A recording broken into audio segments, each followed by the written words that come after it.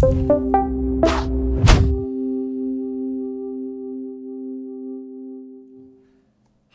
my name's Hashim Dada. I'm one of the doctors here today. Can I start by confirming your name and your age, please? Yeah, it's Robert Cartwright Speakman, and I'm 23. It's nice to meet you, Robert. Today I'd like to perform a hand and wrist examination. That's going to involve me having a look at your hand, your wrist and your elbow, and then feeling some of the joints in the hand and wrist, and then asking you to perform some movements. Is that all right? Yeah, that's fine. Before we begin, are you in any pain at all? No, I'm good. Brilliant. So I can start by asking you to show me your elbows like this. Okay.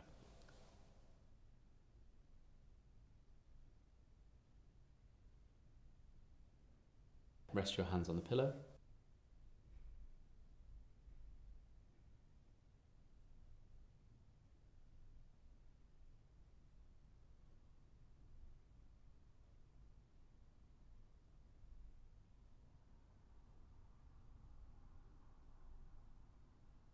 Now I'm going to feel of your wrist.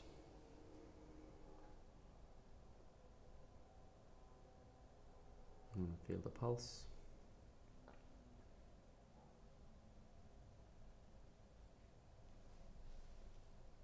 I'm going to feel the joints. Just let me know if you're in any pain. Okay.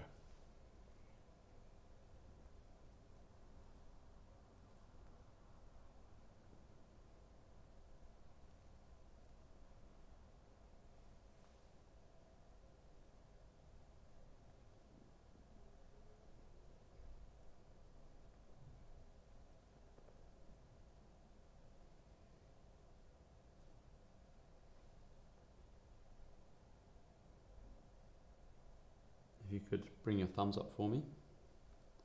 I'm going to press down.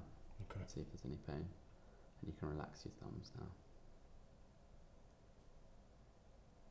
I'm going to test the feeling in your hands now. What I'd like you to do is for you to close your eyes and then let me know when I press your hand. Okay.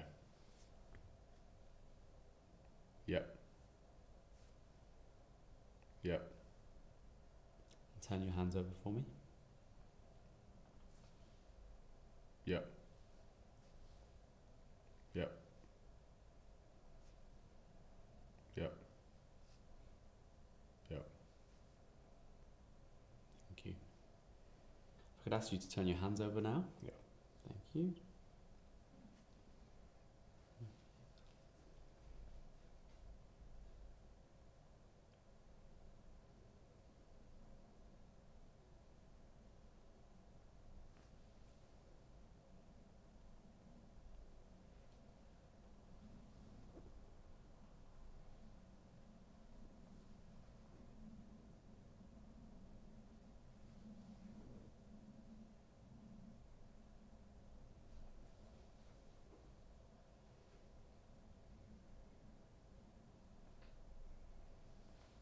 Brilliant. Now I'd like to ask you to turn your hands back over. What I'm going to do is I'm going to squeeze the hand. You just let me know if it's painful. Okay. How's that? That's okay.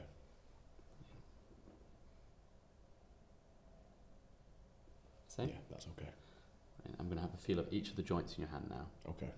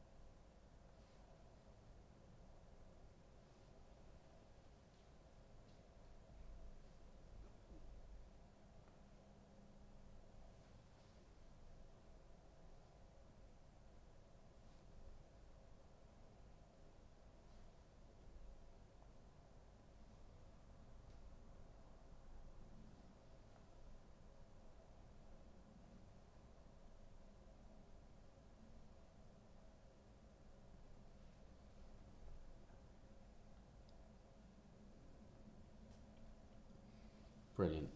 Now I'm going to ask you to do some movements with your hand. Okay. So you could start by holding your wrists up like this, and then moving them back, and then forward. Great. And then if you could hold your hands out like this, and fold each of your fingers individually. Brilliant. And then if you could hold them over, turn them over, and then fold them, and then extend each one out. Brilliant.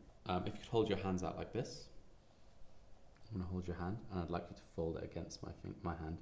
Brilliant, thank you. And the next one, the next one, the next one. And then your thumb. Thank you. And this hand, all of them. Now, just that one. Just the thumb. You should put your thumbs up like this, and stop me pushing them out. Brilliant. I'm going to ask you to squeeze my fingers now. Brilliant. If you can make an okay sign like this, and stop me pulling your fingers apart. Brilliant. If you could splay your fingers out like this, I'm going to try and push them in, stop me pushing them in. Yeah.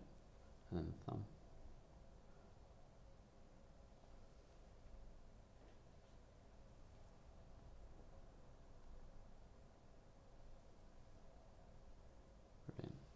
Now if you put your wrists up for me, and I'm going to push it down, stop me pushing it down,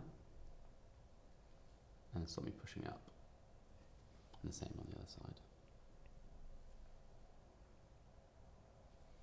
Brilliant.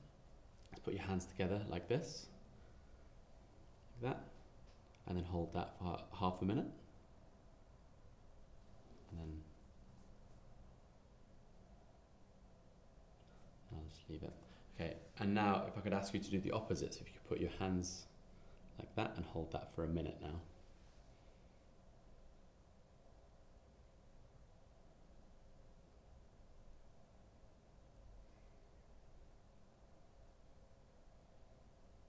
You feel anything? No.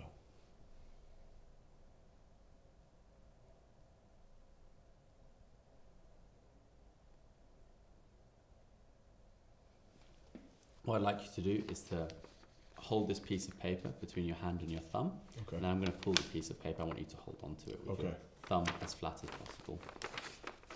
Okay. What I'd like to ask you to do now is to put your thumb in your palm. Okay. Fold your fingers over your thumb and just relax. I'm going to move your wrist. Okay. And tell me if you feel any pain.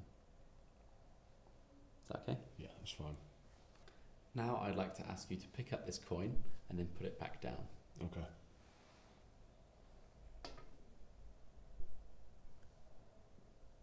Today I examined Robert's hands and wrists.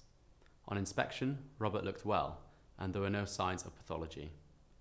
On palpation, there was no bony or joint tenderness in the hands or wrists. He had a full range of passive and active movement. Robert's hands and wrists were neurovascularly intact. Overall, this was a normal examination. Further to my examination, I'd like to take a history from Rob, examine the elbow, carry out an upper limb neurological examination, and consider X-ray imaging, and compare this with any available previous radiographs.